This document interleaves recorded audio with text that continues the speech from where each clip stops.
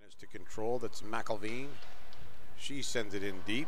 Here's a feed out in front. Whack that. Rebound, long one. Score! Rouge score! Off the rebound, and it's 1-0 SUNY Canton. Time of the goal, 3 minutes, 54 seconds of the third period. And the Rouge have finally gotten one by Lexi Levy.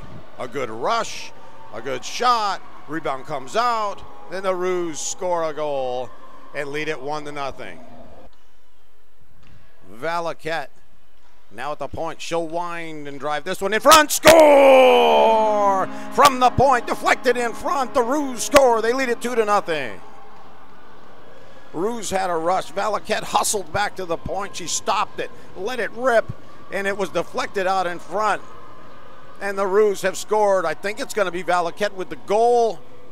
And SUNY Canton has taken a 2-0 lead. Huge goal for the Rouge.